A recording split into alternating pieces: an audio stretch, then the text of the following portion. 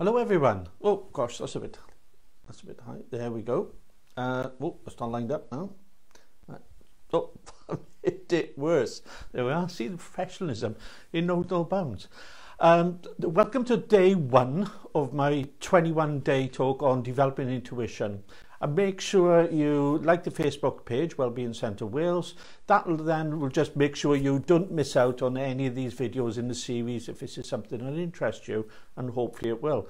I'm going to take a little bit of time to run through a few things, but make sure you stay till the end because there's some really information there about one-day workshop to help you bring some clarity and achieve balance in your life, and that's coming up.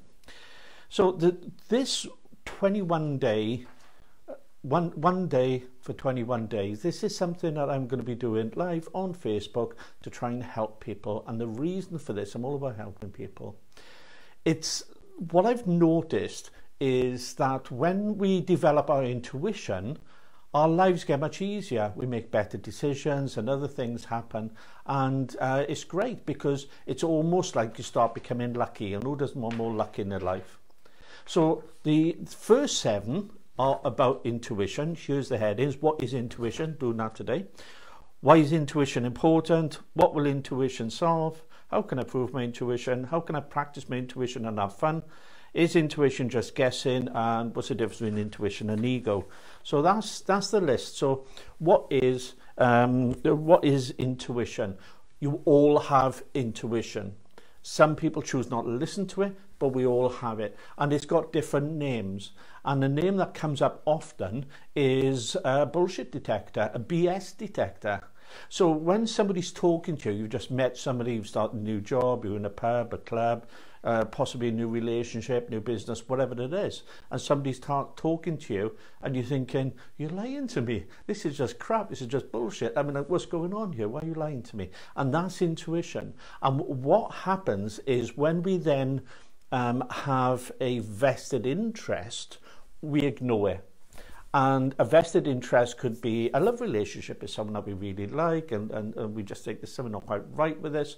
You could be looking at a business deal or an opportunity or something else. And there's just something about it which it doesn't quite float right, doesn't feel right. But we think we want to dismiss it because we want to be sold the dream, the idea, the thought, the process, whatever that is. And that's when things start going wrong in our life, and when things start falling apart. So a BS detector is a really good way to put it. Now, if you know anybody that's an entrepreneur or business guy, what you'll find is the successful guys have got something which we would call gut instinct. It's the same thing. They could be looking, and the difference with this is you could look at facts and figures and spreadsheets and documentation, and you could be looking at stuff and you're looking at it and you're thinking, well, this is supposed to be the facts, but something's not quite right here, something doesn't quite add up, what's going on? And so again, we could want to believe whatever it is we're being presented with, whether it's a business opportunity or you've met somebody or whatever it is, but you have that feeling. The reason it's a gut feeling is because what happens with intuition is you sometimes get a physical representation of the feeling in the gut for a lot of people, hence gut instinct. So sometimes it could be a near thing. So sometimes you could be with someone, you could have a conversation, have a presentation, something like that. Another time you could be looking at documentation or facts and charts and graphs and all that kind of stuff, and you're thinking something just doesn't work right, something doesn't feel right here, and you can't put your finger on it. And other times it's remote. So most of us would have heard of something called mother's intuition, where thought pops in their head and they think, oh no, the kids are fine. And oh my God, what's going on? And they run outside and have a look or whatever it is. But it's called mother's intuition, but it's not gender specific. It is, it's whoever you have an emotional connection with. So it could be a friend, and this is quite important. And this is something I've discovered in life, that what I've noticed is that women are brilliant at this, and blokes generally wear pants. So we would think of somebody, whether we're thinking of a friend or a family member or something like that, and when we're thinking, oh, I've just thought of my mum, my sister, my friend, whatever it is, and they send them a text or pick up a phone and have a chat, and they think, oh gosh, you won't believe what just happened. And we do this, don't we? Blokes, we do this. We kind of, you know, a friend pops in our head, we're thinking, oh, there you are, there's that guy. Oh, I'll just send them a text to see how they're doing. We don't do it. We don't do it. We think, I'll be fine. I'll see him down the pub. We'll have a chat. I'll pop round. I'm seeing him on Thursday. We can have a chat then if there's anything he's going. And so what I recommend, whatever gender you are, what I recommend is, if something pops into your head and you're thinking of a friend or someone you have an emotional connection with, whether it's a lover, a spouse, friend, family member, work colleague, if you get on really well with them, whatever it is, and you're thinking about them, there's a reason you're thinking about them, just drop them a text and say, hey, thinking about you, is everything all right? Why not? What have we got to lose? I mean, like, you know, you could have a laugh about it. It's the worst thing that's going to happen. But it could mean the difference between them being okay in their life or not. So it's always worth following through on intuition. So that's the other thing. The next thing is, we could joke and call it the Spidey sense, or take the term out of Star Wars and say the Force. You know, it used to be called ESP, extrasensory perception. Some people used to call this sixth sense.